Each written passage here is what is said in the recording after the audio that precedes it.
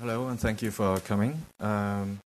As we were introduced, we are both art directors from Saatchi Saatchi, which is an advertising agency in Copenhagen. So we are not classically trained as designers, but more as conceptual makers. We have a bachelor degree in graphic communication, which is sort of like graphic design, but a little bit different. I can't explain the difference right now. We don't have time, I think.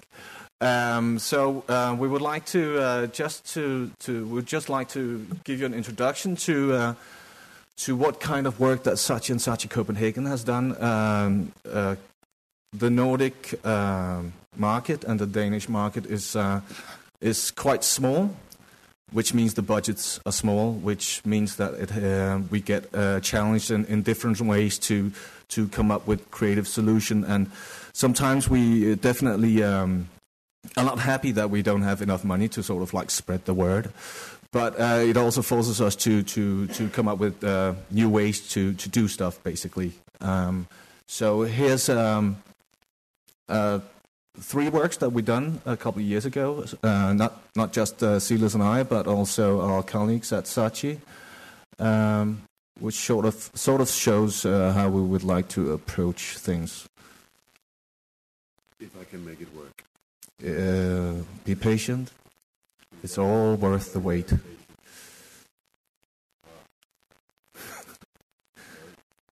Well, so how are you doing? So, yeah.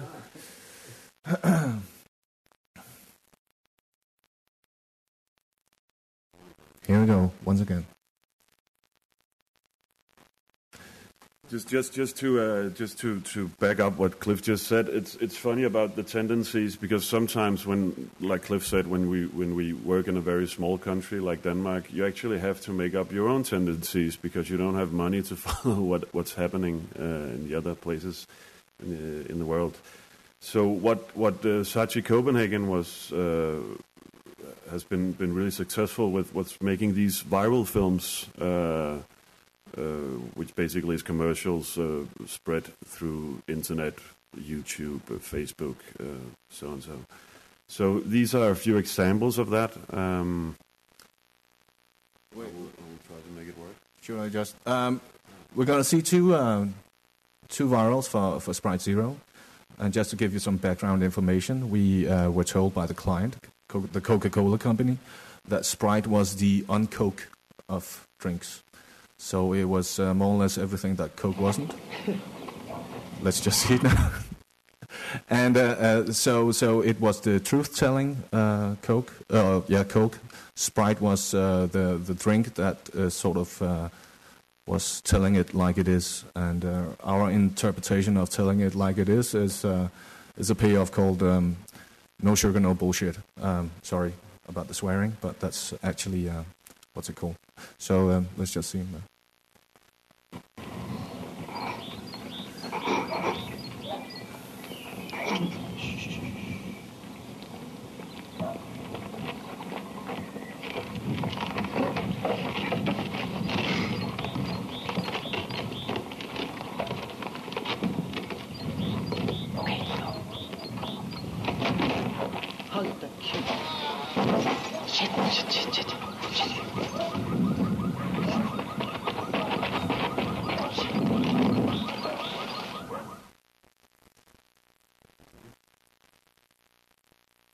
So there was a little truth about friendship. I don't know if that's actually true, but made people laugh, and it got spread around the net.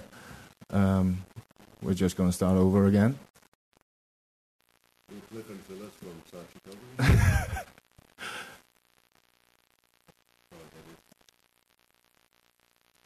Another example is this one.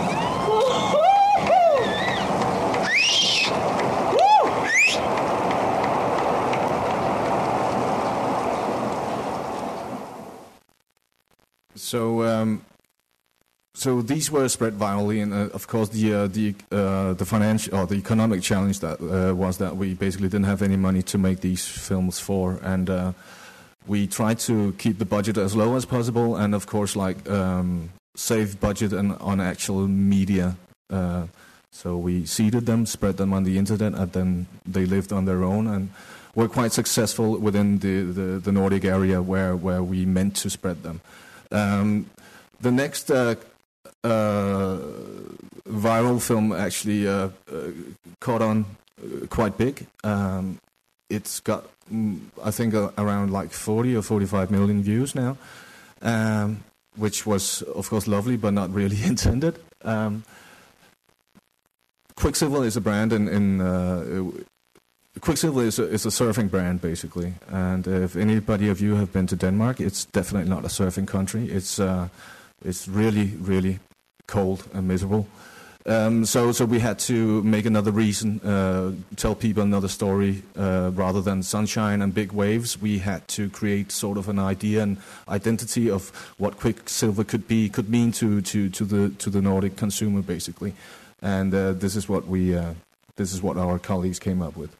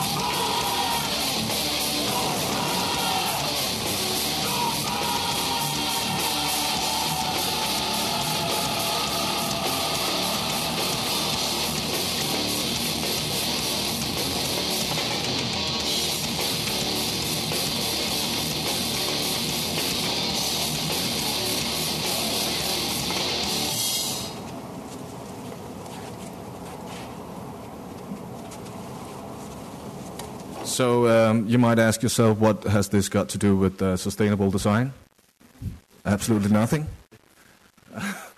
But it is an approach to making a solution where you don't have any money and where it seems like most of the odds are against you, which is also sort of the philosophy for the paper dispenser that we got awarded for yesterday. Thank you very much. Where basically we were approached by WWF, and of course there was absolutely minimum budget for this, so we came up with this idea, which actually just, it required basically that we sort of ruined a normal paper dispenser and changed it to our benefit. We would like to show you on a communication level what you've probably all seen some of this stuff, but there's a great tradition from WWF all around the world to actually allow and buy some great communication, and with this I mean print ads and stuff, and not technical solutions, but great communication. We hope that this slideshow will work. You might have seen some of these examples, but we're just going to show them anyway. Okay. We're really good with viral, but we're shit with computers.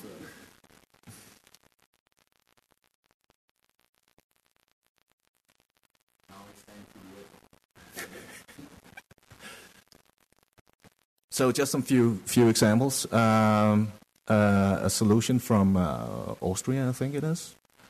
I don't know if you can see it, but it says that when you turn on the light, you will harm the environment, which is sort of like shown that the border in the middle of the picture.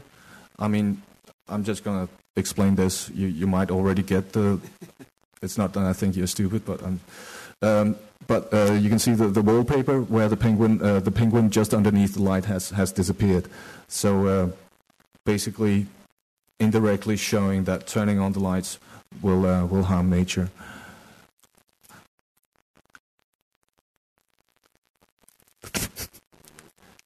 Okay, 1, 2, 3. Oh my God.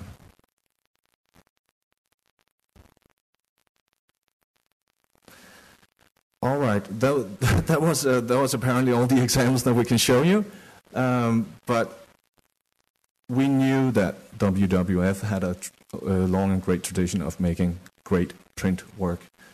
So we also hoped that WWF in Copenhagen would sort of see this as an opportunity to do something a bit creative, a bit more innovative than they would expect, basically. So we created the paper dispenser.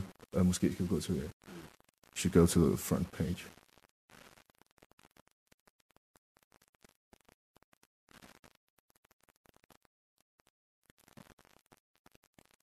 There it is. So we cut a hole in the paper dispenser and put up see-through plastic glass, printed on a silhouette of South America, and then again put a layer of green foil behind it.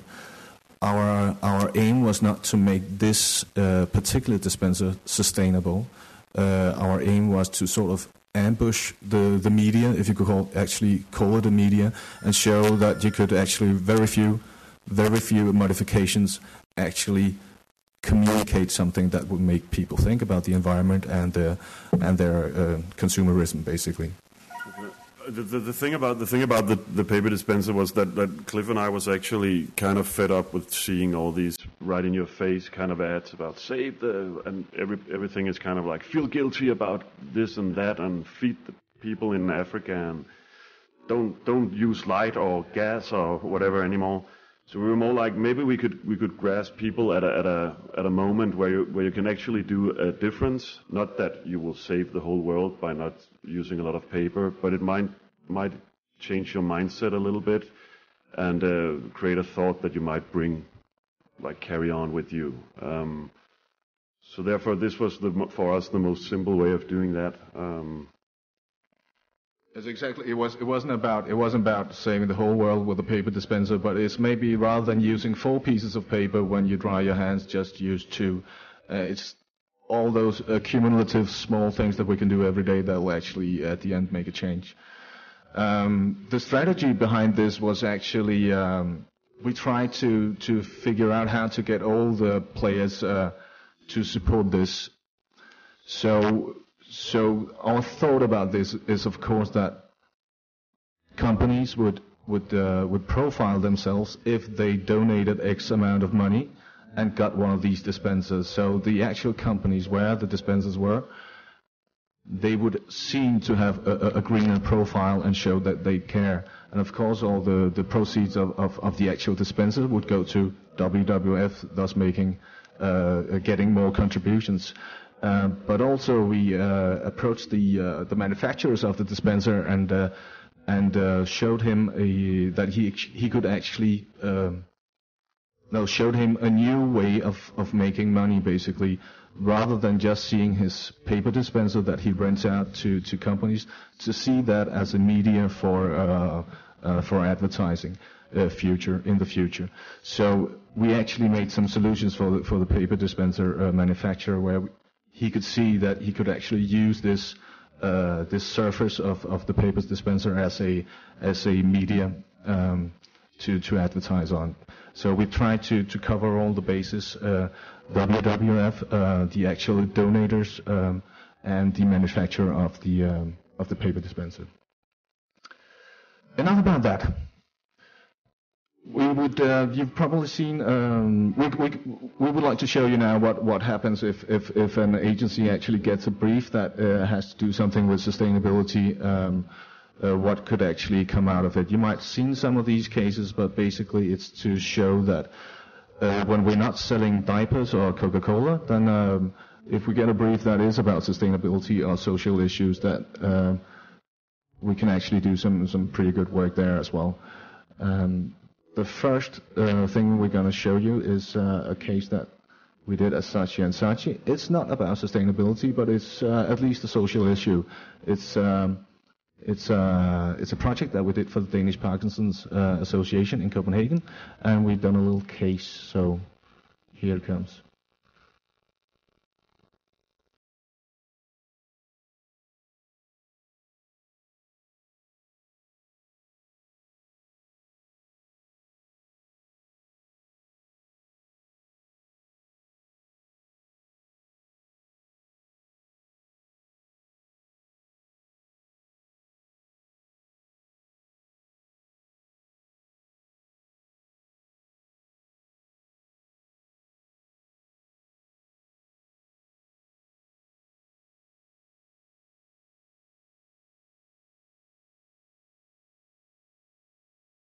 Copenhagen, 2-bedroom apartment, 39 square metres, close to Amager Centre with great cafes and shopping nearby.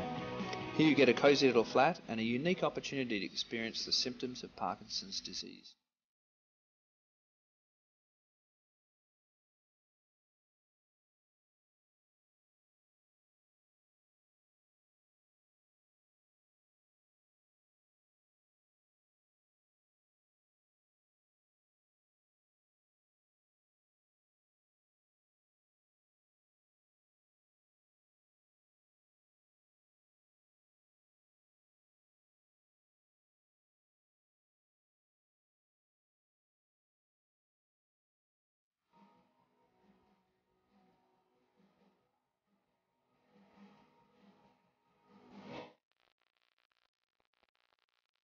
De 70.000 bolde, der er her i lejligheden, illustrerer, hvor svært det kan være at gå rundt, hvis man er ramt af Parkinson, og så derfor har stivhed i kroppen. Det kan være heldigt bare at sætte glas på plads, hvis man er Parkinson, og derfor ryster. Lige om et øjeblik kommer grevinde Alexandra, der er protektor for Parkinson-foreningen. Og hun skal så prøve på egen krop, hvordan det er at leve med sygdommen. Goddag. Det er meget interessant at prøve at vise os, publikum, hvor svært det egentlig i en hverdag er. Bare bevæge sig. Det er en lille lejlighed, og det har taget lang tid at komme rundt.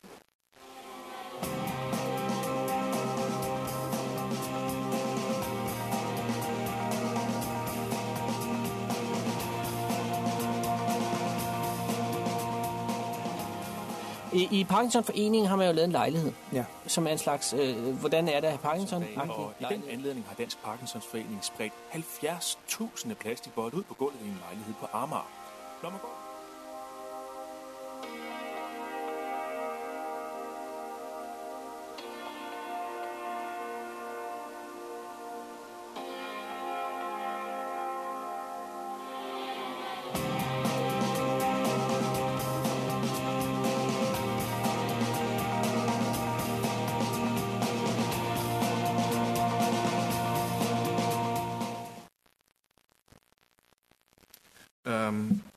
Yes, well, we just heard that we run out of time, and that's because our DVD doesn't work, but that doesn't matter.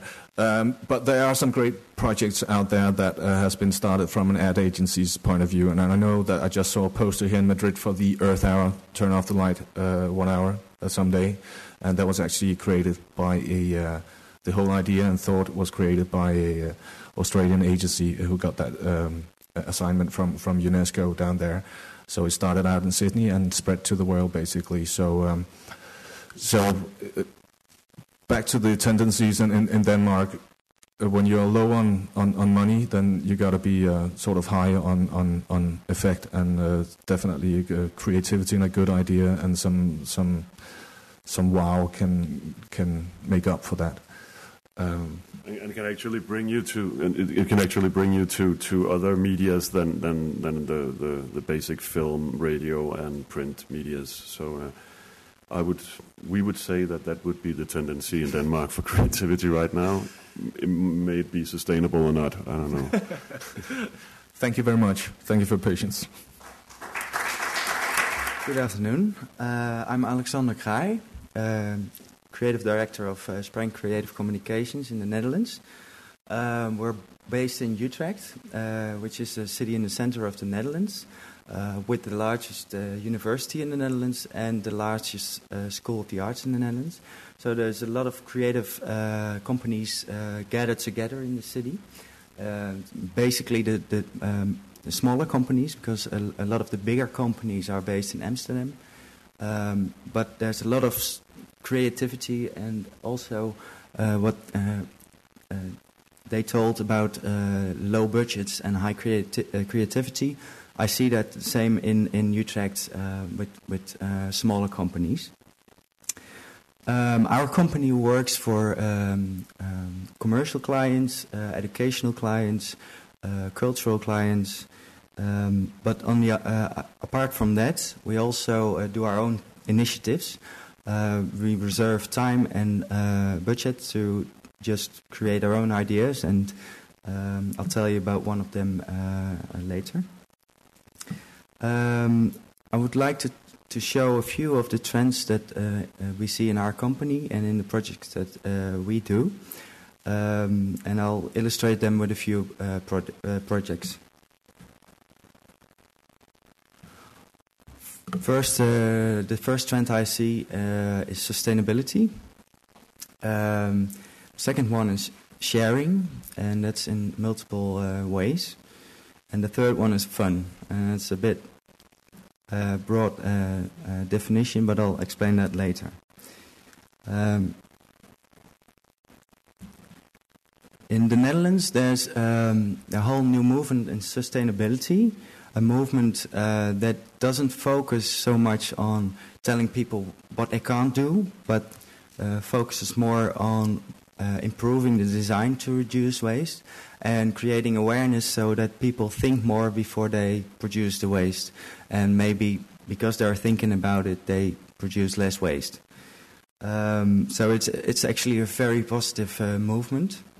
Instead of telling people what they can't do, they say, okay, if you do it, be aware of what it causes, and improving the design so it doesn't produce the waste anymore.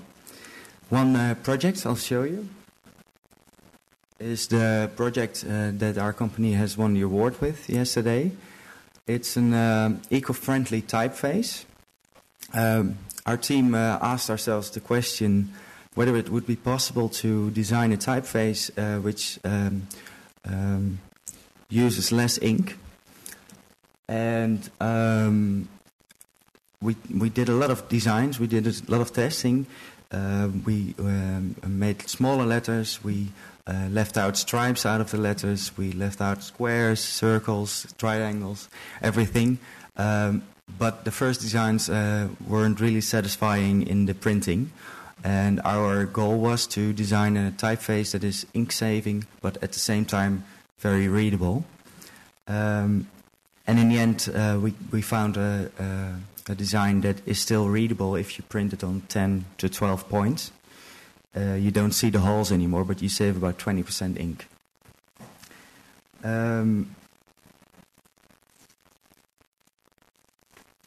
I think this is a good example of improving the design. So we're not saying, okay, you cannot print anymore.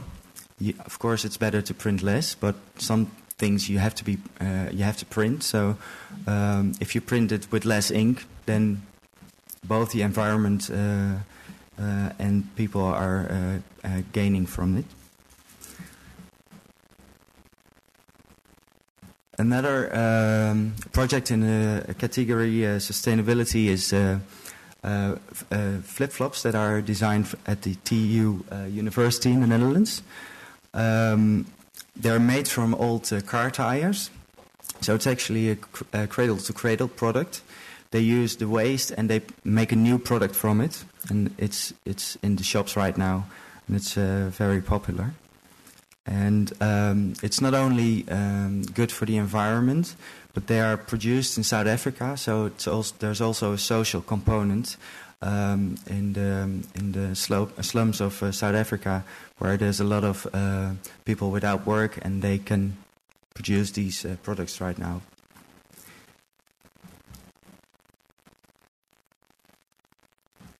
Then I'll tell you something about the sharing trend. It's in different ways. You have the whole open source movement of sharing your products, which could be music, which could be software, designs. But it's also sharing experiences with your friends, sharing the things you've made. And one of these projects that we've done for the Spanish writer Carlos Ruiz Zafón, we created for the Dutch publisher, we created a game where the readers can share their experience and they can test their knowledge about the book. And so the people can also communicate on the website about the book and what they thought about the book, and playing the game. And of course, this project could also fall under the fun factor, because it is a way to do communication, but through fun. So you actually give the readers of the book something fun, but you also want to attract more readers, or you want that they buy the next book, of course.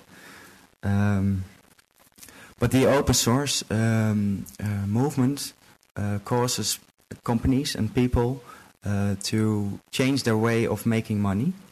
For example, musicians whose music is copied, they are having to sell merchandise or making their concerts more expensive to get the money. The same thing goes for the communication sector. They invest in this game, but of course they want to earn the money with the books. So they produce products that don't gain the money for themselves, but they win the money on some other product. That and actually, that also goes for the Ecofont. That was an open source typeface, so it's free downloadable on the internet at ecofont.com.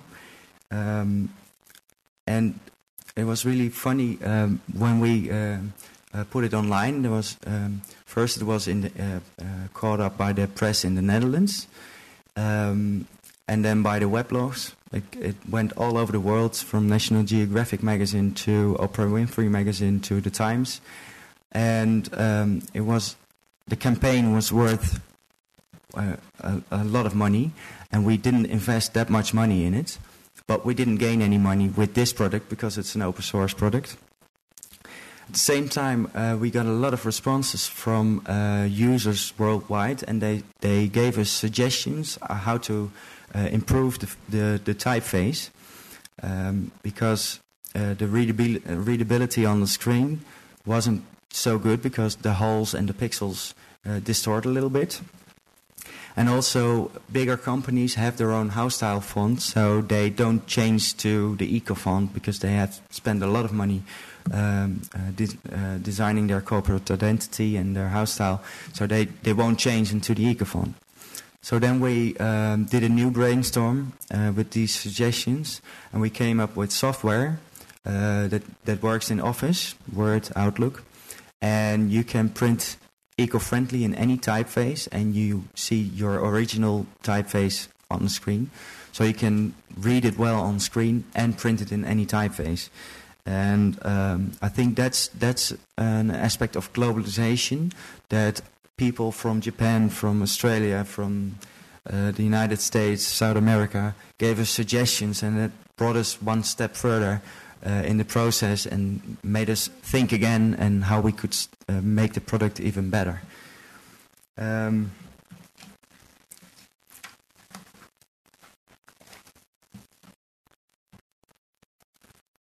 Then I told a little bit about fun already at the Carlos Ruiz Zafón game, but I have two other examples, projects that we did.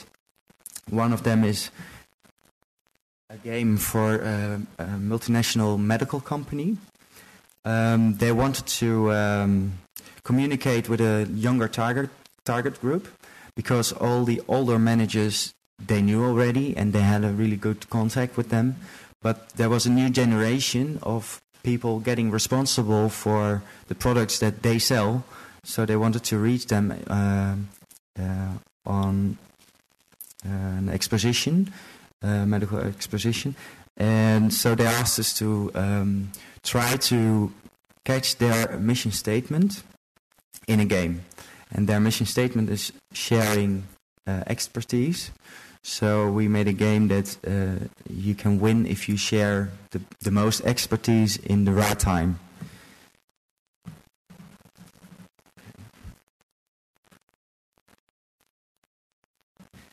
And then the next example of the fun factor of communicating.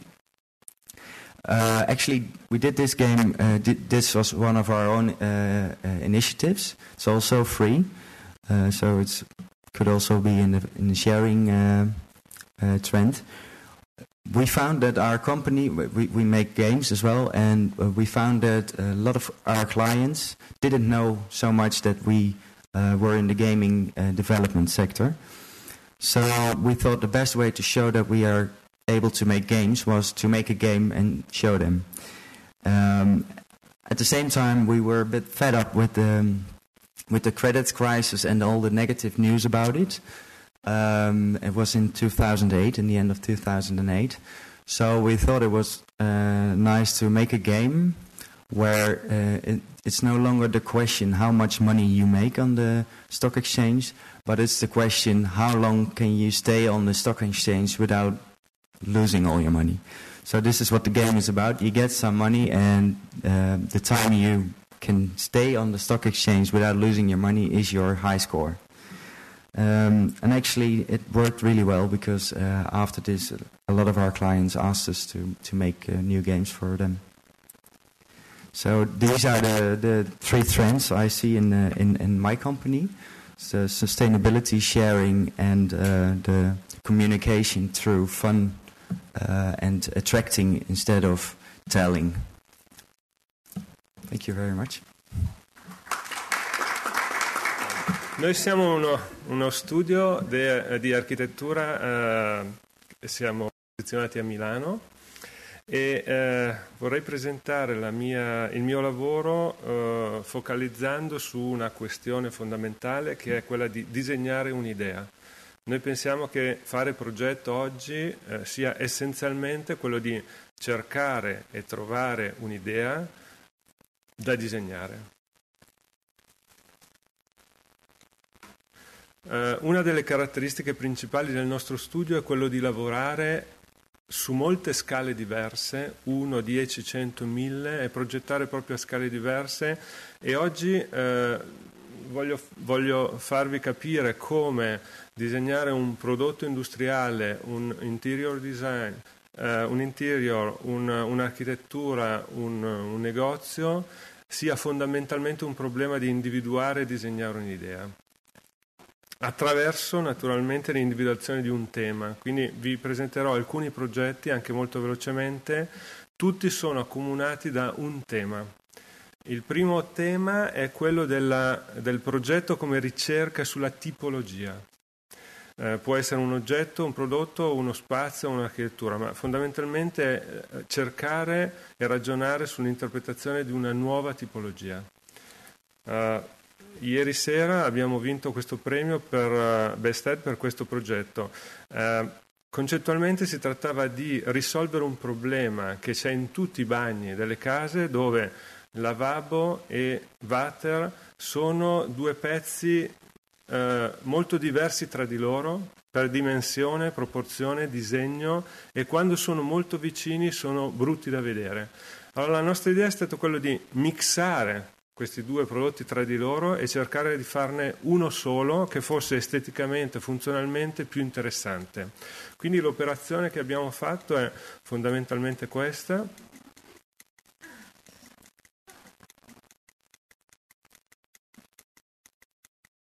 E questo è il prodotto che abbiamo disegnato. È fondamentalmente un sanitario dove c'è un lavabo e un water, dove la questione è che la forma, la tecnica la funzione e la sostenibilità sono tutte mixate in un unico pezzo, in un'unica idea.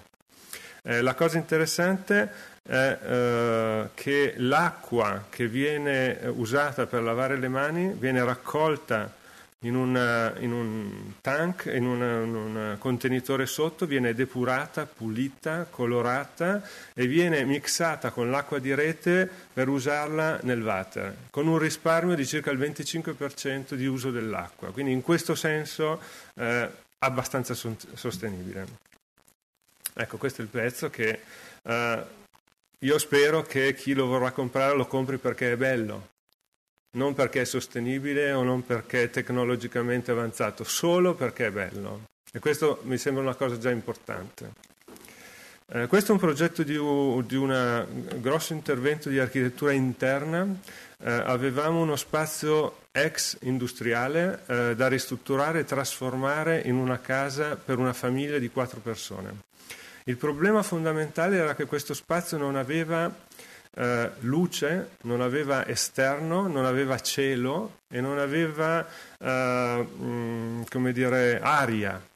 Allora l'idea coraggiosa è stata quella di demolire una parte della copertura per fare un patio interno e individuare una nuova tipologia di casa che in qualche modo assomiglia alle case romane di una volta, che avevano un patio interno dove la casa in qualche modo si avvolgeva e si strutturava intorno a questo patio.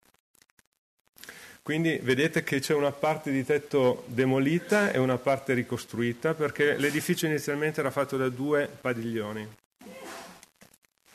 Ecco, qui si vede il patio interno con la piscina, è un patio assolutamente costruito di pietra, perché non c'era terra, gli ulivi che ci sono invasi proprio perché non c'era terra ma solo pavimento, e la cosa interessante è che tutta la casa ruota intorno a questo spazio interno che è assolutamente privato, e in questo modo abbiamo ritrovato l'aria, il cielo, la luce che prima non c'era in questo spazio.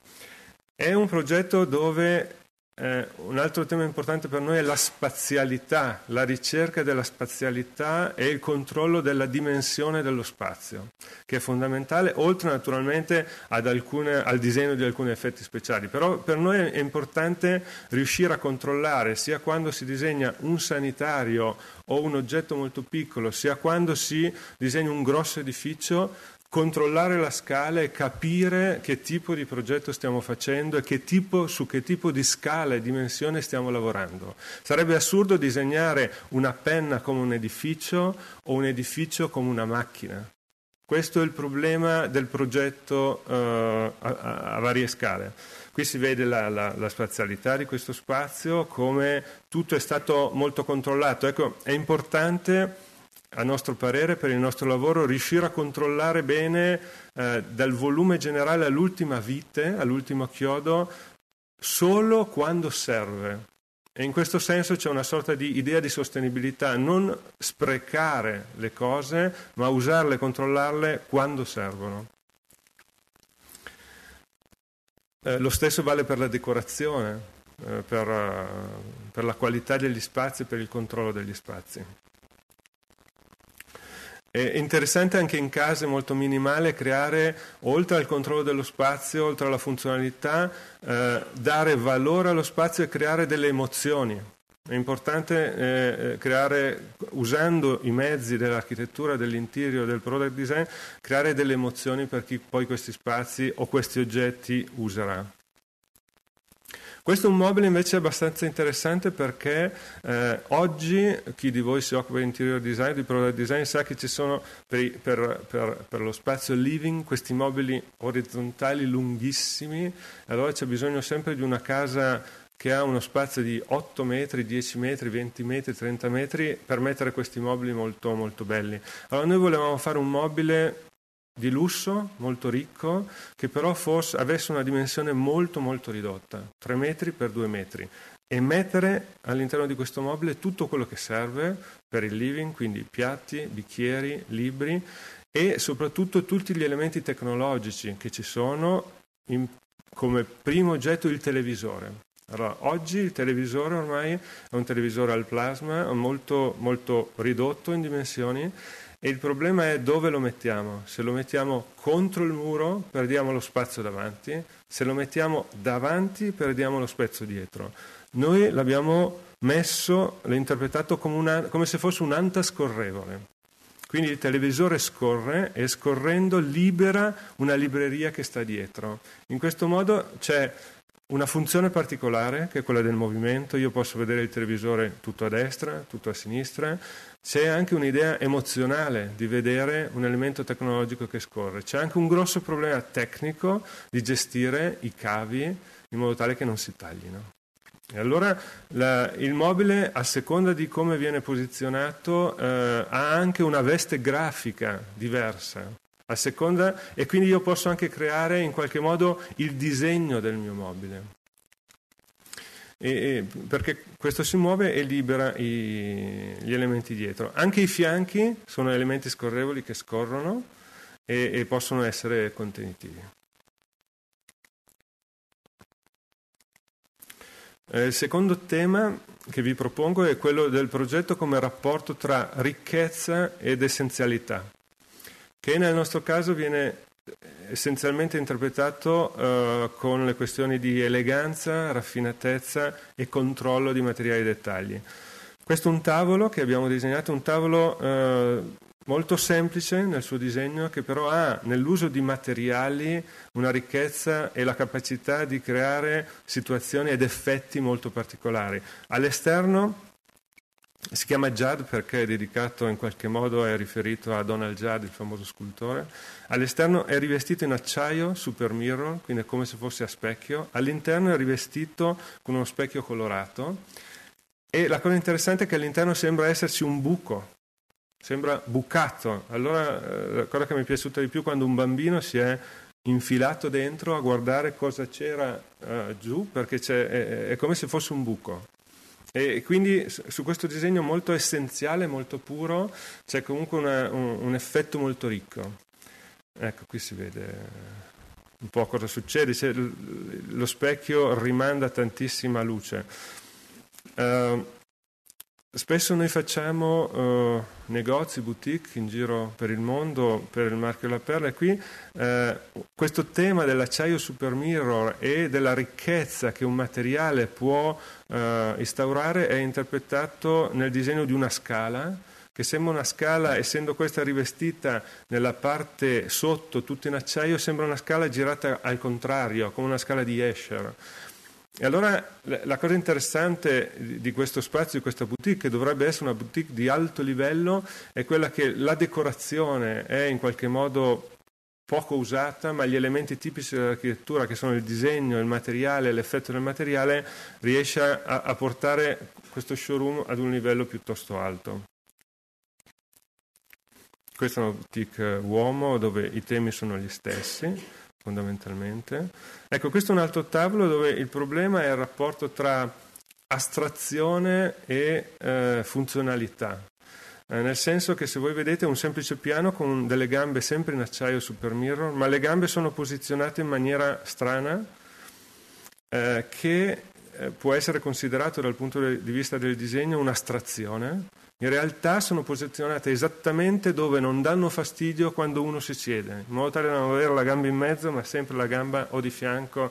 E quindi, come dire, questa astrazione diventa funzionalità e viceversa. Ma soprattutto è un tavolo, come penso in tutte le cose, che io vorrei che la gente trovasse fondamentalmente bello e nient'altro. Ecco, la cosa interessante è che la gamba, essendo in acciaio super mirror, scompare, perché riflette il pavimento e quindi fondamentalmente io vedo solo il piano, che è l'elemento principale del tavolo. Il tavolo fondamentalmente è un piano e basta, no? Non dovrebbe servire altro. Ecco, vedete qui ci sono 4 gambe, ma in realtà è il piano che esiste e basta, non c'è altro. Progetto come equilibrio tra semplicità e complessità. Una cosa molto difficile gestire la complessità, che può essere di diversa natura, tecnica, funzionale o quant'altro, e riuscire a fare un progetto invece molto semplice, che è in realtà la cosa più interessante, ma anche quella più complessa. Un'azienda ci ha chiesto di fare una collezione di rubinetti, e allora il problema era in questo caso cercare un'idea e trovare un'idea da disegnare, nel senso che il disegno non è, per noi, il progetto non è puro disegno, ma è, come dicevo prima, disegnare un'idea. Allora ci è venuto in mente la famosa legge fisica della mano destra, x, y, z, e in qualche modo abbiamo pensato che queste 3 linee potessero diventare le linee d'acqua, l'adduzione dell'acqua, l'uscita dell'acqua e la manipolazione dell'acqua, e da qui è nato una rubinetteria, fondamentalmente un sistema di rubinetti molto semplici. Sono 3 tubi, in uno arriva l'acqua, in uno esce l'acqua, in uno c'è la manipolazione della miscelazione dell'acqua, no? Ma fondamentalmente qui il problema tecnico era molto complesso, ma abbiamo cercato di risolverlo in maniera molto semplice attraverso un'idea. Quindi non è un problema di disegno, ma è un problema di idea. Poi naturalmente ci sono tanti altri pezzi. Questo è un altro interno che vi faccio vedere molto velocemente, è la sede di Confindustria. Confindustria è l'associazione degli industriali italiani a Bergamo. Si trattava di disegnare gli spazi di rappresentanza, di incontro, di riunione. È uno spazio molto piccolo. La cosa interessante è che non ha finestre, non ha aperture verso l'esterno, è come questo spazio che è completamente chiuso. E allora noi abbiamo cercato anche qui di ritrovare la luce, lo spazio, l'esterno che mancava attraverso il soffitto. Quindi, non avendo apertura a parete, abbiamo cercato di ragionare sul soffitto e far diventare il soffitto il prospetto, la facciata che questo edificio non ha. E quindi nel soffitto abbiamo disegnato 8 lucernari, 4 veri e 4 finti, che vedrete che caratterizzano e costruiscono questo tipo di spazio. Ecco, vedete come il soffitto, che altrimenti era alto tutto 3 metri, è stato disegnato e aperto e lavorato, e costituisce in qualche modo il carattere di questo spazio, che è disegnato da questi elementi a soffitto e da tutti gli altri pezzi. Un altro problema interessante in questo progetto è il rapporto tra modernità e ricerca avanzata, tipica degli industriali e di un'associazione industriali, e tradizione e serietà invece di un ente molto importante, molto pesante anche. Allora il tema è stato quello di interpretare dal punto di vista dell'uso dei materiali il rapporto tra modernità e contemporaneità e tradizione. Infatti c'è legno, pietre, uso di materiali particolari.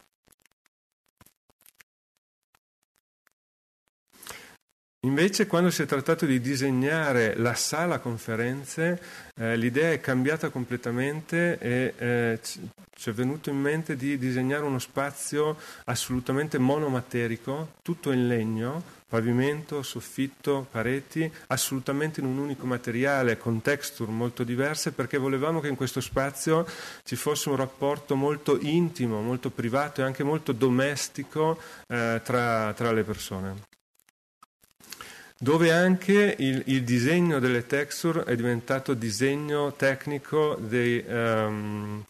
per risolvere i problemi acustici, ad esempio, no? Per rompere sempre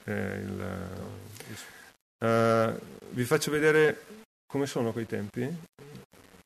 Vi faccio vedere l'ultimo progetto, che è improntato sulla ricerca del valore espressivo di un solo materiale, di un materiale che in questo caso è il vetro. Il vetro, che spesso rientra nei nostri lavori, ma che è un materiale che reagisce in modo incredibile con la luce, dando dei riflessi e una ricchezza molto particolare. In realtà il vetro è un materiale in sé molto duro, molto rigido, molto semplice dal punto di vista della sua essenzialità iniziale, che, lavorato in un certo modo e usato in un certo modo, diventa assolutamente molto ricco. Questa è la sede di una vetreria, e allora con loro abbiamo provato a portare al limite massimo l'uso del vetro, sia dal punto di vista tecnico che del suo valore espressivo. È un progetto di architettura esterna, ma che fondamentalmente vi mostro solo nella sua parte interna. Questo è l'esterno, che è una sorta di scatola in vetro nero con diversi tagli, molto secco, ma è all'interno che il vetro è giocato come se fosse lo spazio, l'esposizione stessa della capacità che questa azienda ha di costruire oggetti e lavorazioni in vetro. Quindi è come dire, la mia casa è l'espressione di quello che io so fare. E il focus è su questa scala, che è una scala completamente in vetro, senza una vite, senza una parte metallica, che è autoportante, estetica, funzionale solo per l'uso che ne è stato fatto del vetro. Una scala che collega due piani e ha solo partiture in vetro. Come funziona? Funziona perché i vetri, i gradini sono infilati in alcune pareti che hanno delle scanellature. E quindi sono semplicemente posizionati senza viti, senza niente. Questo naturalmente vuol dire portare al limite la capacità di uso di un materiale, potrebbe essere qualsiasi materiale, ma dal punto di vista dell'immagine dello spazio, della costruzione dello spazio, è un materiale che ci ha aiutato molto. La parte sopra che vedete con vetri colorati non è altro che un'esposizione di colori di vetri che questa azienda fa, ma in realtà per noi è una quinta espressiva molto importante dal punto di vista architettonico. Nella sala riunioni abbiamo disegnato un tavolo, sempre in vetro, completamente in vetro, che è come una sorta di diamante, perché l'idea massima, la massima espressione del vetro è in qualche modo quella del diamante, che poi è diventato anche un tavolo per un'azienda che lo produce, quindi si vende anche molto in Spagna, mi hanno detto, che è una sorta di 2 o 3 diamanti, sempre in vetro a specchio, che si posizionano sotto un piano in vetro. Mi fermo qui perché credo che il tempo sia finito. Grazie. First of all, I want to introduce myself. I'm Magdalena, coming from Austria, as you already heard, representing trash design manufacturing. First, I want to talk a little bit about my daily work, how my working life is, and then also we were asked to do some observings on tendencies in our working field, and also future developments. As the name already indicates, trash design, my work is based on trash, waste, basura. I would say I wouldn't call myself a designer, let's put it like that, or not like a normal or classical designer. I don't work in a studio or in a fancy office where I design, paint things or develop things. My work is very down to earth, and I try to explain why. First of all, I work for a social project, and the project is for long-term unemployed people as well as handicapped people, like physical handicaps. And what we do is they stay with us for about 6 months. We teach them, we qualify as far as possible, and we try to reintegrate them to the so-called first work market. That's the goal we have. This is one part of my work. So I'm also, and this is also part of my education, I'm a social worker. The other part is what I would rather call craftsmanship, based on the material we work with. What you see here is part of my working place. It's about 1,000 tons of waste a year, which is just electric and electronic waste equipment. We get it from the municipal waste disposal site. So all the waste we as people just throw away or dump, we get it. And basically we dismantle that the single raw materials. So we collect them like aluminum, copper, plastics, whatever, and then give it to other recycling companies, which would be the correct word. They make aluminium out of it again, for example. But for me, this is the raw material I'm allowed to use, because we get funds from the government, but 20% we have to earn by ourselves.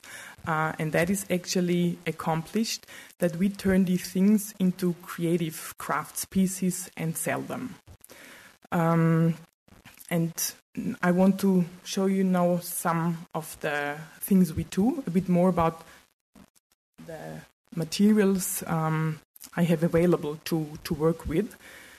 This is what we have really, we have tons of these. We have these hard drive disks. We have tons of mobile phone buttons, but they actually, it's a dying race because they don't produce these mobile phones anymore. The new ones look different. Cables, every kind of cable, data cable, colorful one, single color, multicolored. Circuit boards, that's my personal favorite. And washer drums, actually, because we have every day, I think, they dump at least 30 washing machines. They all come to our place. And here you already see when we start to cut the things and break it into smaller pieces. Also, these parts are from tumble dryer drums. It's all stainless steel, so I myself think that it's a very beautiful material, and it's really made actually to last forever. So it would be a pity just to throw it away. And here I brought some pictures. In the right-hand corner, you always see the so-called raw material, and then there is some pictures of the products we manufacture out of it. So here you've got necklaces made of hard drive disks. Then these mobile phone buttons, which we turn into necklaces and earrings. Cables, some of them, let's see, all these data cables, they don't look pretty because they're gray outside, but if you start to open them, then they are quite beautiful. And there's every color range and combination you can imagine. So we use them a lot for necklaces and rings. Circuit boards we turn into watches, notebooks, for example, as well as jewelry. I'm quite glad that there is more than green circuit boards. There is almost every color you can imagine. I did not know that 10 years ago. Here it's the combination of the stainless steel of a washer drum or tumble dryer drum and cables where we make like bracelets. We also have a sandblasting equipment, so we can, the ornaments you see at this one bracelet is actually sandblasted. Here's some of the furniture, like couch table and the stool. This is the doors of the washing machine. We also use this sandblasting technology to put the ornaments on it. Yes, trophies, I mentioned that yesterday. Normally it's my job to make them, not to receive them. But I'm glad about the one we received yesterday. All made of recycled material. So this is really part of our philosophy. So at least 90% need to be recycled material. And that's my personal hobbies. Handbags made of the most weird materials you can imagine, which is mainly sheets of washer drums as well as circuit boards. Just a few more pictures. So they should not, mainly they are fun and unusual, but there's also things like, for example, the big one that you really can put this A4 sheet-like paper in it. So we also, I try to consider the practical thing of it as well. Men always say you can also use them as a weapon. I never had that idea.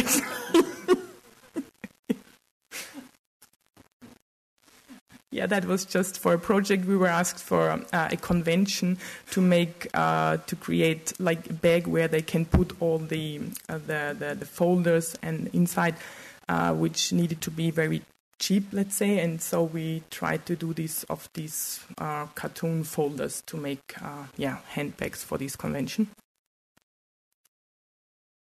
Yeah, now we make many products for women. That's actually the problem, but we don't have so much for men. So we are working on that. So that's the first prototype of briefcase, but there's still much work which needs to be done. So far to my work, or why I think I'm not a normal designer, so to say, because what it's really a combination of design, craftsmanship, as well as social worker, because actually in my daily life it's actually the other way around. I'm first and foremost social worker, craftsman, and designer is the last one actually.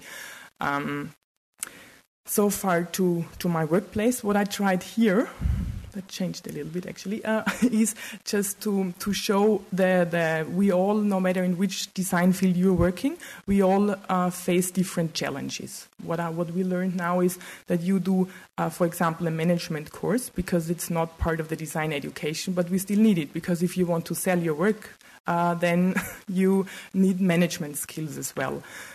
In my work field, there is also, I see that there is much more needed, or many things, I need to take many things into consideration, because part of my design work is, on one hand, we have customers and their wishes, especially when we produce the trophies, for example. On the other hand, I call them here trainees. That's the people I have in my course, yeah. And from the point of a social worker, actually, for me, first and foremost, it's important to help them, yeah. So whatever I produce, and I have to consider that already in my design when I do a new product, I need to design it in a way that it's really that I can teach people in a very short time how to do it. And they should actually, part of the project is that their self-esteem, that they feel worthy again, that they really feel they are able to do something, to produce or manufacture something. Yeah, so they need this feeling of I'm good for something. Yeah, so my design needs to include that it's very simple and easy to teach, because 6 months is not a long period of time. What is also important, or what is an additional challenge, is very often I work with people whose first language is not German. So it's very often difficult to communicate, actually. They also don't speak English. So it's also, it really needs to be simply explained, as well as the tools we have. I work in a simple mechanical workshop. So we have every tool for manual work, but I don't have any fancy, special technical machine. Yeah, so everything is really depends on pure craftsmanship.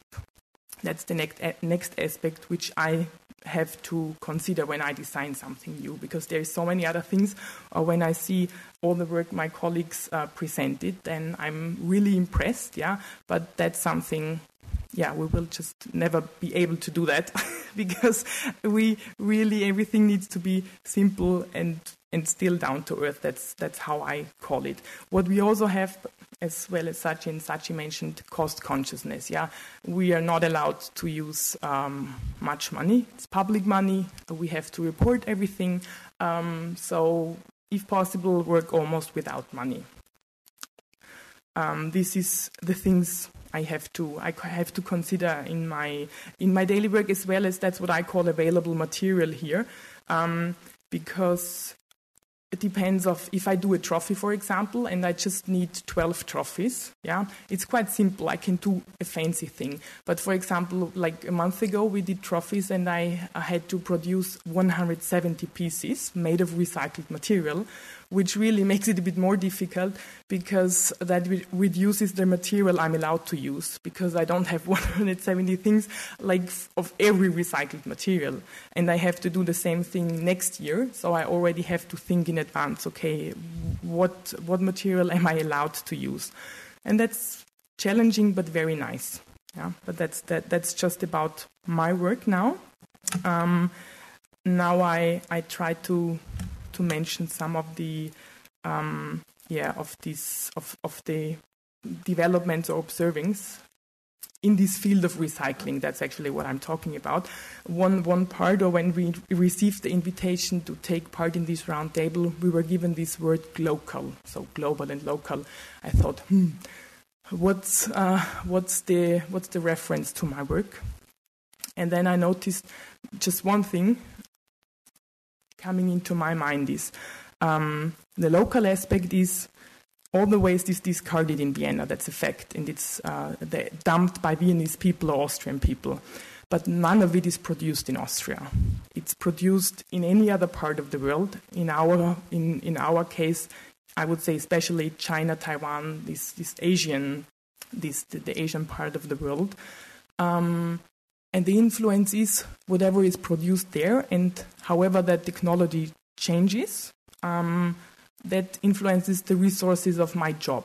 And we had that, for example, with the hard drive disks, because the old generation has a special size. Yeah, I did quite many trophies with it, and not a problem, but the challenge is now the next generation is 3 centimeters smaller, which and the whole concept doesn't work anymore. So I just have to start and relaunch certain things, just because now they produce different things in another part of the world, which is definitely influencing my local work. That was the aspect the idea I had when I heard this word glocal. What I also did is, we should actually more talk about the future tendencies, but I had a very quick look into the past of recycling. Because I think there is a connection from the past to the future. And I found that, at least that's what the research or the books say, that the first recycling object done in 1917 was a fountain made of a wall-hung urinal by a French person.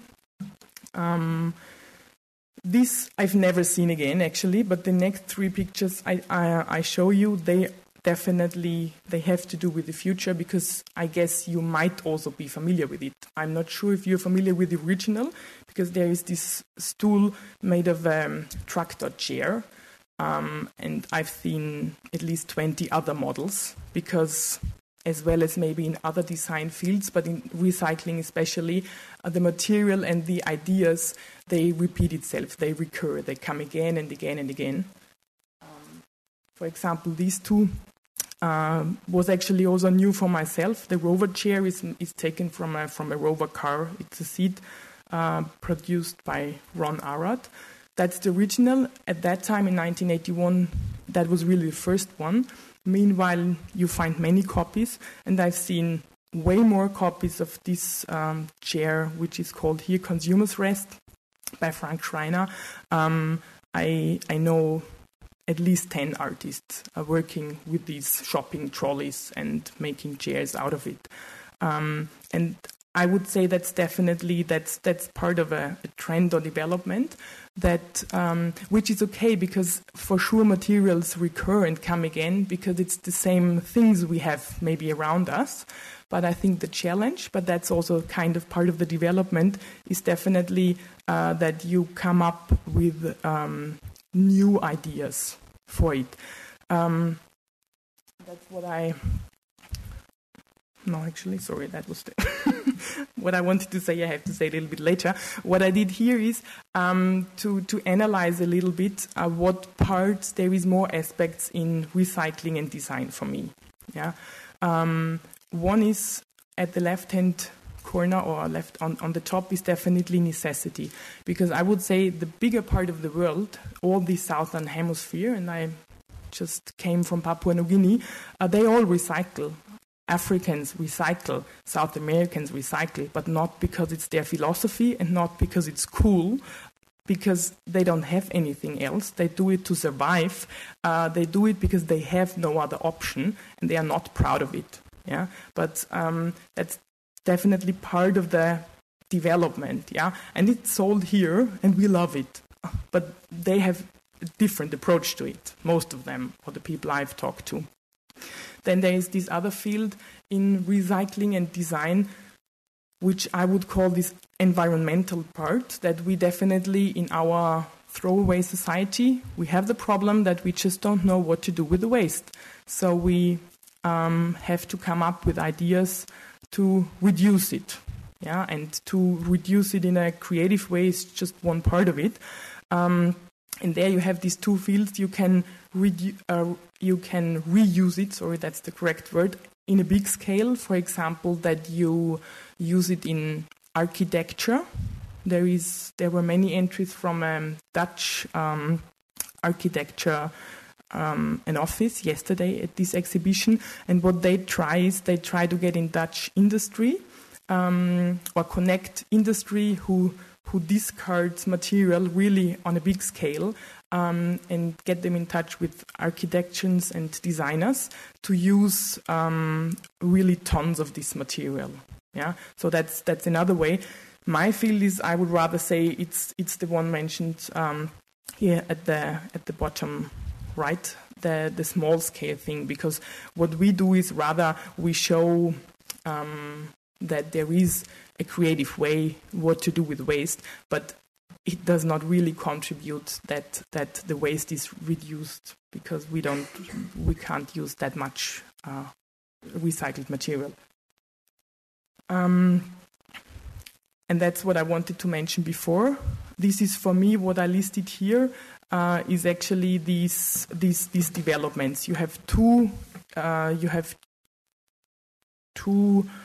parts of recycling. The one is to the left is recycling in the way you see something. My example is always show a person a key of a keyboard and ask him or her, what could you make out of it? I think 90% of the people would say that would make a nice ring. This is just obvious or self-evident. You see a certain material, and 90% of the people have the same idea what to do with it, which is nice, I think. And it's also part of the development that these handicrafts, that people want to have something self-made at home. There is many books right now and even websites. They call it these do-it-yourself or ready-made things, which are really just supposed that you buy it and you just make one or two pieces for yourself. Which is I would say a nice development in this field, and you can really observe that. We were talking about that. There is really instruction manuals how to do it. So you just follow the instruction and you have then your own chair, whatever. When it comes to the real design, or what we often call upcycling, so you do not just use it in a very obvious way. You use it in a way that you say, okay, it's reused material, but I give it a totally new function. I do something nobody else had this idea. I use it in a totally different way. I use high quality production, maybe even like what industrial design does. I have then another example at the next page. Or I combine materials which are, and this combination never existed before. I find a new definition of consumers' behavior. And the next tendency, which is really, I think, the future in the next years, is that designers go back to craftsmanship. 2 or 3 years ago, or a few years ago, that was the absolutely no-no. That if you're a designer, that craftspeople and designers, it's just two different worlds. And now, especially when it comes to recycling, that's really... that's new and that's upcoming, that designers and craftsmanship really go together. So that's at least I've spoken to a few people in Europe that this is a kind of development. And the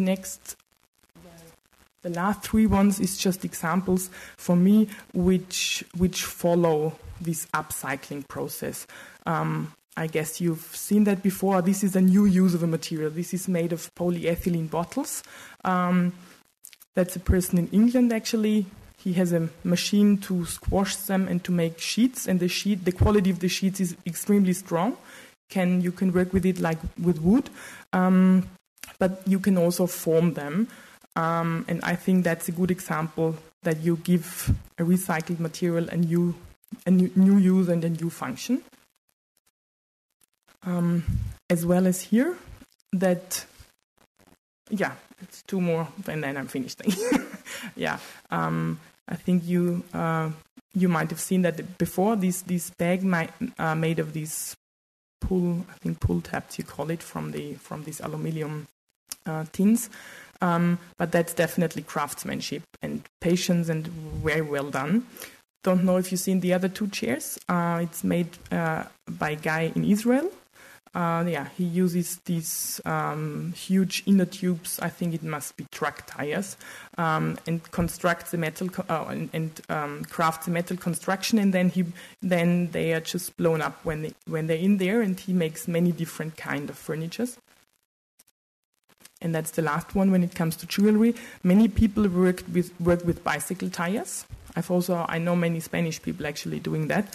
But here, for example, somebody really found a different approach to the well-known material of bicycle tire, which is mainly jewelry, but that's craftsmanship, and that's really somebody who decided to get into the material and use it in a totally different way. That's just 3 examples. I know that there is many more, and some of them you can also see at the exhibition actually in the Matadero. Yeah, so far to what I brought along.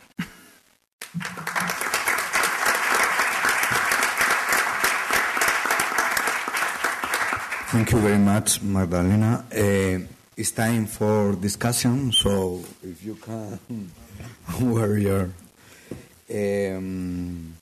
Ahora vamos a abrir un turno de preguntas, de reflexiones. Recordaros e invitaros a la exposición que tiene DIMAT, en el cual están todos los premiados. Y vamos, yo estuve ayer y es una exposición realmente interesante, en el que no solo vais a ver el trabajo de la gente que está aquí, sino de todos los que se han presentado. Y vamos, os digo que vayáis, os lo sugiero, os lo digo. Si os parece, para iniciar el diálogo, voy a algunas ideas que he recogido de las distintas ponencias. De Cliff y Silas, yo creo que el dinero no es un freno para la creatividad y el cambio de actitud está en nuestra mano, como nos lo han dicho su proyecto. De Alexander, las tendencias que nos ha mostrado, con las que estoy totalmente de acuerdo: sostenibilidad, compartir y diversión. Gabriele nos ha hablado de un concepto que cada vez se está viendo más en diseño y en innovación, que es la hibridación, a través de combinar 2 elementos, y de forma muy gráfica lo hemos visto como el lavabo y el VC se iban fusionando, y cómo la búsqueda de posibilidades no tiene límites, ¿no? Y a través del trabajo que hacen con el cristal, pues nos lo han demostrado, y esa reflexión que surgió ayer también de la relación entre la estética y la ética, ¿no? Y por parte de Magdalena, el renacer, yo creo que a través de su trabajo se ve que todos los productos tienen una última oportunidad, todo puede renacer, y también el compromiso social puede ayudar a que a través del diseño la gente no solo cree, no solo le sirva como una arte terapia, sino también como un medio de vida, y que la imaginación solo tiene un límite, que es aquel que nosotros decidamos. Entonces es el turno para vuestras preguntas, para vuestras dudas, para vuestras reflexiones. Ahí hay un micrófono. ¿Alguna pregunta, alguna duda? Bueno, son un poco tímidos. Yo voy a hacer... hay una por aquí. Tenía una preparada por si acaso. Hola, buenas tardes. Primero que nada, felicitarles por el trabajo y porque pues se preocupan por estas cosas. O sea, yo doy la enhorabuena tanto a la EOI como a aquellos que organizaron este tipo de concurso, donde se ve que el diseño puede ir mucho más allá que lo que mucha de la gente piensa y que puede aportar en cuestiones no solamente económicas o de comunicación, sino también para ayudar a compartir con los demás pues lo que el entorno que corresponde o que todos tenemos que compartir pues todos los días. Sí me gustaría saber cuál creen en cada uno de sus países que ha sido el factor que ha detonado o apalancado su situación en el diseño. No sé si me expliqué.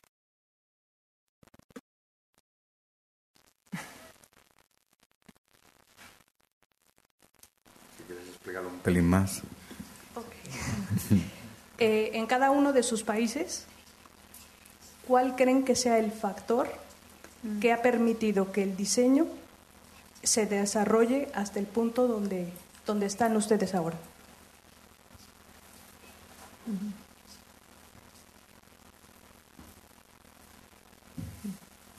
Quizá no es solo un factor, claro.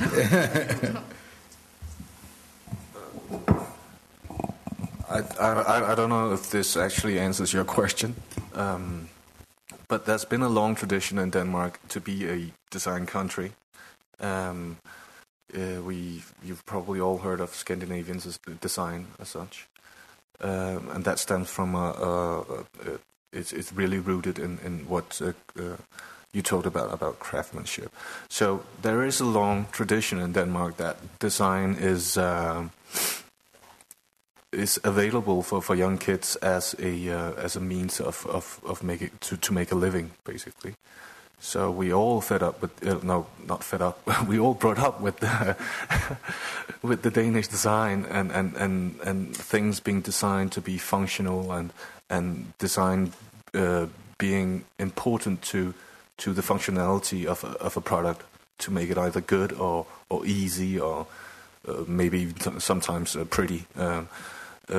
But it's a tradition and in Denmark that it's accepted and it's an easy path to choose if of course you got the talent. I don't know if it answers your question. Perfect. Maybe just to show or to speak about the other side of the coin, I would say, but I can just speak about recycling design. That's the people I know all over Austria. I would say Austria is the worst country to be an artist and to live from it. Yeah, so do it like have a normal job where you earn your money and do the rest on the weekends and in the night. Yeah, so therefore I think that's just one reason when it comes to recycling. I know many social projects actually. Yeah.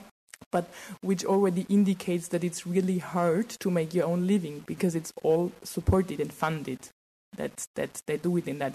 All the other people I know is really that the majority can't.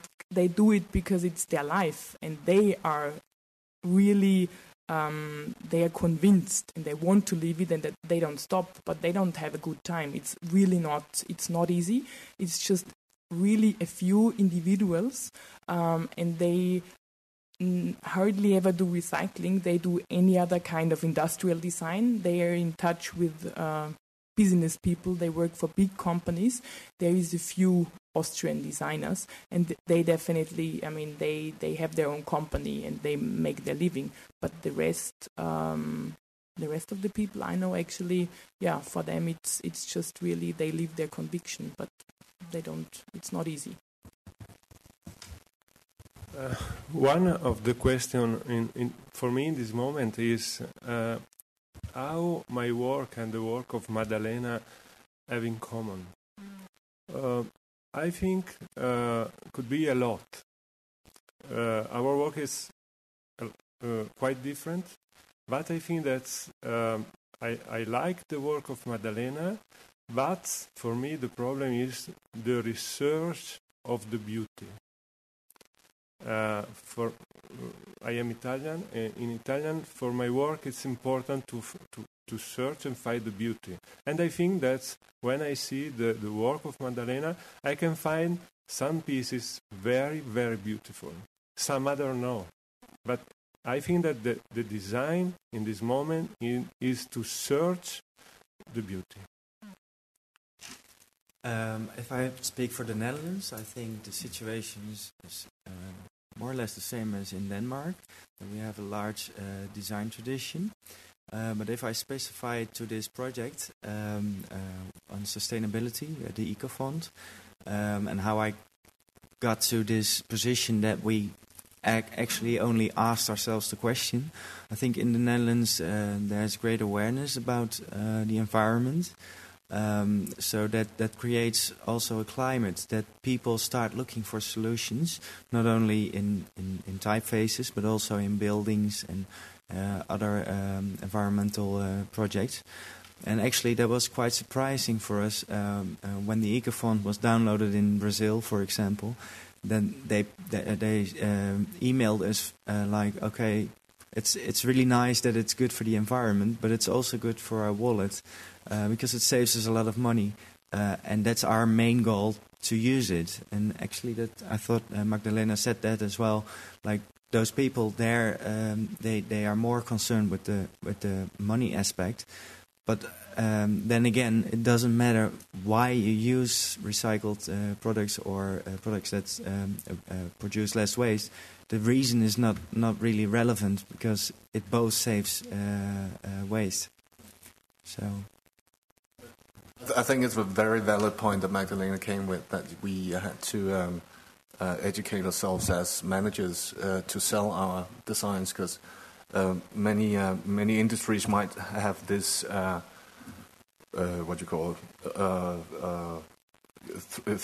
pillar baseline. Basically, you got like a social responsibility, you got environmental responsibility, and you got the economical responsibility. And I think that most of us can feel, if we're working with a huge company, the two first responsibilities that I mentioned are only there because the financial responsibilities are met, basically. So if we need to sell these environmental and social products and solutions through, we need to argue that through a financial standpoint, basically. As you said, that they need to see that they save money in order to be socially responsible and environmentally responsible. So we've ran our heads to a wall a couple of times, just like expecting that some companies could see, but you're doing this for the good of the people, doing this for the good of the environment. And they'll go, yeah, sure. But how much is it going to cost us? So.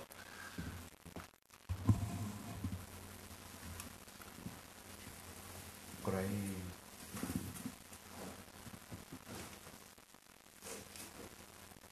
Buenas tardes. Muchas felicidades a todos. Son ustedes magníficos.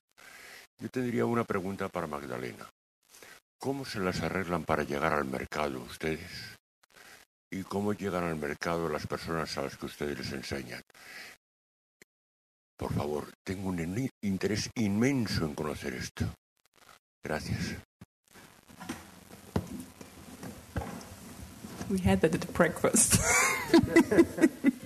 No, I understand your question because it's really important. The thing is, we are at the market, but I wouldn't call it a real strategy because theoretically, this is done by myself. There is no other person in the whole project who is in any way interested or really or helps me, let's say, to get into the market. So what I do is, we have a website which is not bad but also not perfect. We have now our own showroom where we have 2 or 3 events a year. We collect addresses and try to get people that they come to our place, which is hard work because it's not central and it's not a perfect venue. and the rest is done that we have retailers in the city of Vienna, in the very center of the city, which we just simply did. I know the city, I know shops. I thought, okay, where would our products sell, or where would I like to see them? I went there and I asked. Yeah, some of the things worked out, some did not. I do a lot of research in the internet, also when it comes to exhibitions and fairs, whatever we can afford, let's say, or sometimes I do it in my spare time when I do a holiday. Wherever I go, every city in Europe, I do recycling research. What's going on? Is there any shops where I want to place our products? Is there any exhibition which would be interesting for us? And then I suggest it to the head of the project, along with how much the trip's gonna cost. And if I can go there, exhibit the product and sell, and hope that within these 3 or 4 days of exhibition, I get in touch with local people who really like parts of our products, for example, and setting up a network. We had some real, and the rest is very often you are just lucky. You meet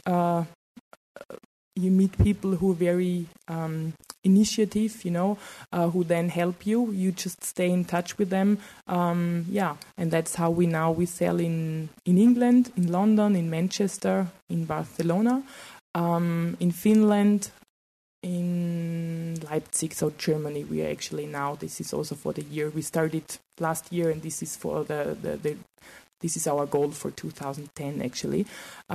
That's what we try to do, step by step, slowly. And maybe because you also were addressing the people in the project, whatever we do in Vienna, or quite close, I try to include the people that they come with me and they sell at the fair. I mean, I can't take everybody, but whenever I have the feeling there is somebody and they are able to, I try to take them along, that they can get in touch with the consumer and that they can present their own work. And if it's not possible, I do a documentation, I do pictures, I sit down when I come back after such a journey, I tell them. I know exactly that one of the bowls was made by this person. I tell the person the story who bought the bowl you made, for example. Yeah. So I try to somehow, or as good as possible, to connect them, at least mentally, and if possible, also in reality.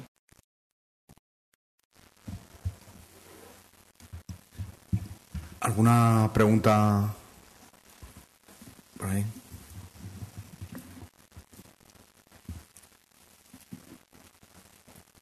Hola, buenas tardes. Bueno, no es tanto una pregunta como también felicitaros, igual que los demás, no tanto por vuestros premios, que también, sino por la trayectoria que es evidente que traéis y el beneficio que generáis a la sociedad. En definitiva, lo que os quiero transmitir es que dirijo un estudio de interiorismo aquí en Madrid y nosotros como máxima tenemos en el estudio nuestra filosofía de empresa y de vida, que el diseño al fin y al cabo no es casi nada más y nada menos que algo que mejora la vida de las personas. En ese sentido, felicito también a la EOI en la elección de los ponentes de esta mesa, porque representáis tal vez los pilares que podrían representar un diseño casi perfecto, que es Magdalena, la producción en la cual ya no solo mejora la vida de las personas que reciben el producto o que luego lo van a utilizar, sino quien lo fabrica, incluso quien participa del proceso productivo, Gabriele, en cuanto a algo muy importante que entendemos nosotros, que es la belleza de los objetos que creamos y de los espacios que diseñamos, porque al fin y al cabo aportan emoción a la vivencia de las personas. Alexander, en cuanto a que pones en contacto a unas personas con otras a través del diseño, me parece muy importante también. Y Silas y Cliff, en cuanto a que aportáis con el diseño una faceta, yo creo, muy importante de la cultura de la sociedad, que muchas veces no se ve así, por lo menos no en todos los sitios. Así que no era tanto una pregunta como felicitaros por vuestro trabajo.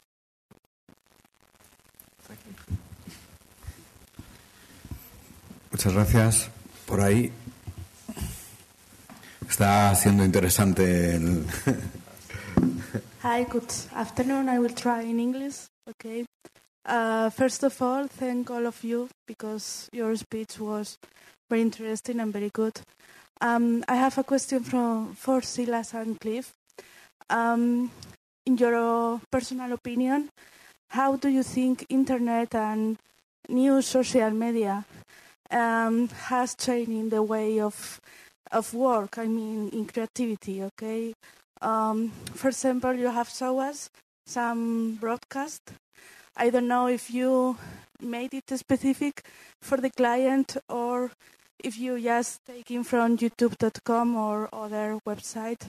So I will like to know your opinion about that. Okay, thank you. I think social media and well, the whole web thing is basically just a great way of getting exposed to more ideas all the time, basically. And of course, that we at Saatchi Saatchi were influenced and inspired by that.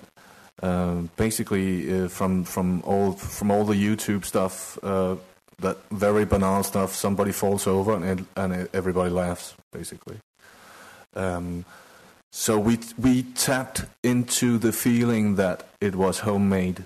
That was what we used from the internet, and so that if we used sort of a language that showed that it was homemade, it would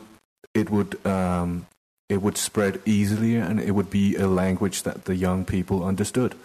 But when that is said, the stories, if you could call them stories, but the ideas for the actual situations are stuff that we've written or made up. But the expression of it, that it's handheld, it looks like it's somebody who could tape it, is definitely a thing that we got inspired from the web. Also to kind of like keep on talking here, I would just have to say that to answer your question about how it'll be how it has progressed, the web and the internet. I think, I mean, we as very commercial users of our creativity, because we work in advertising, are of course always looking for new ways of doing stuff. And actually, in an agency where things have been in a business where things have been very let's make a film, 3 prints and a radio for quite some time. Now it kind of seems like the possibilities are endless right now. There's a lot of stuff opening up, and a lot of barriers are not that marked anymore. So it's more of like a gray area, a gray zone, which I really like because it makes everything connect even more. I don't know if that answered your question. I don't know either. ¿Alguna pregunta más? ¿Alguna reflexión? Bueno, yo para cerrar, como estamos en una escuela de negocios y vosotros estáis en programas pues para potenciar o la creación de empresas o la consolidación de empresas o la relación o la gestión de vuestras empresas, yo les quería preguntar a todos cuál es la relación en sus empresas entre creatividad y negocio y cómo lo gestionan, cómo hacen que el negocio funcione sin perder creatividad y que la creatividad no se vea ahogada por el negocio.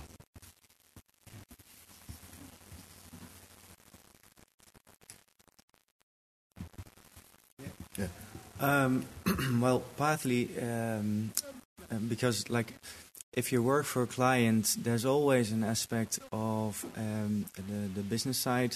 So that's why we decided to additionally reserve the time for our own projects that have no financial restraints or client restraints.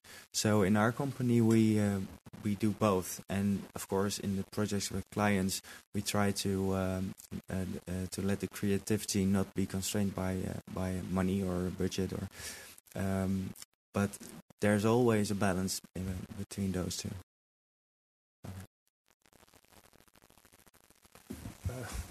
I think that I am a very, very lucky man, because, and I think all the people that are here, because we do probably the work that we like, and our work is our life, I think.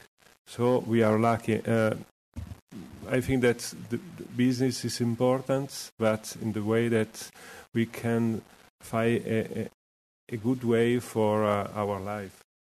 So for me, the business is important in the relationship with our customer. It's important to control the prices, to control the investments, to control all the things, because creativity, I think, is not enough to do a good project. We have to control all the other things.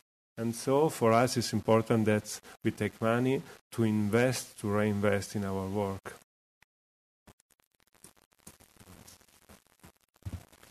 I mean, we have that issue a lot, because theoretically, we could sell some of our products really at any price, because we're a funded project. So we discuss that a lot. Let's say, what should the price also of what you sell, what should it be based on? And I think that it's really important.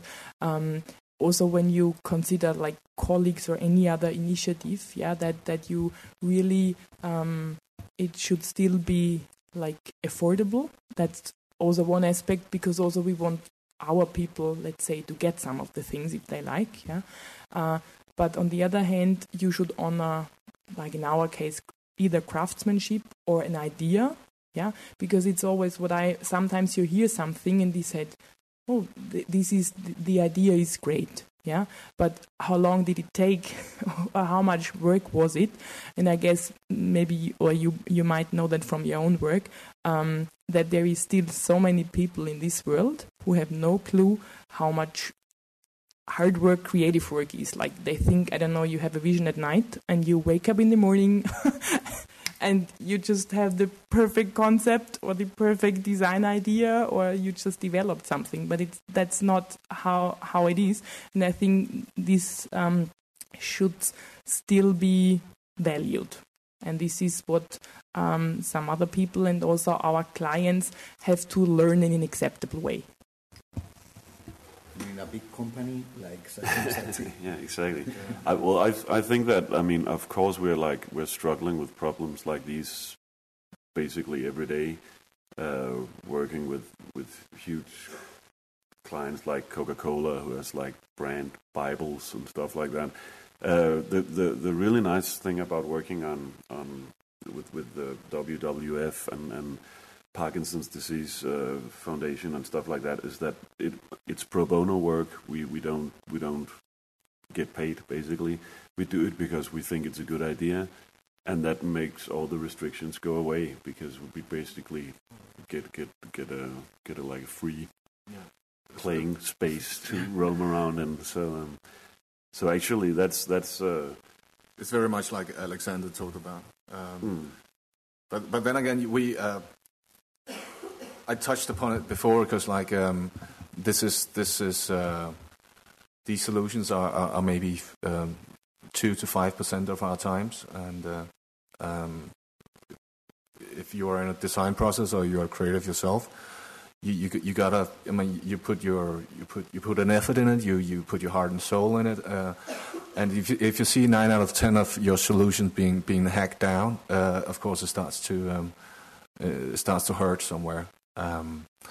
So I think that we've been through a schooling that we need to protect the work a bit better, and that's back to the fact that we talked about before, that let's argue these ideas through financial terms, tell people that they can actually make money out of them, rather than expecting them to see the great idea or to see the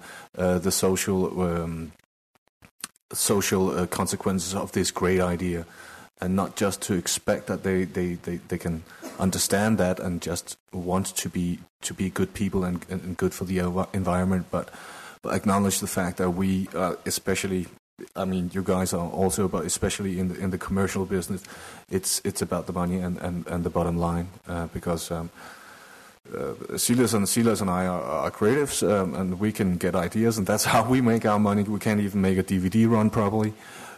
So we've definitely had to learn these things, definitely.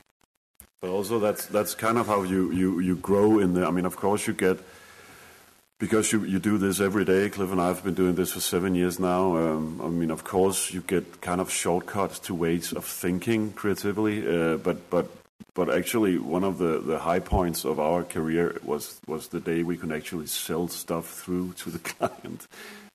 Because all of a sudden you go like, people don't have to like fall down in awe over these like excellent idea you think you've got yourself, because I mean it might not be shared so with other people, but if you have the practical arguments to sell it in, if you can answer every question they come with, there's a way better chance of them actually buying it.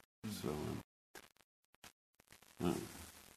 Muy bien, pues antes de acabar la mesa redonda, agradecer pues a los organizadores que han hecho este premio posible, que vuelvo a insistir lo que dije al principio, que en estos momentos de crisis o para mí estas iniciativas son una luz que alumbra hacia dónde hay que ir en el nuevo modelo económico por el cual queremos apostar en España.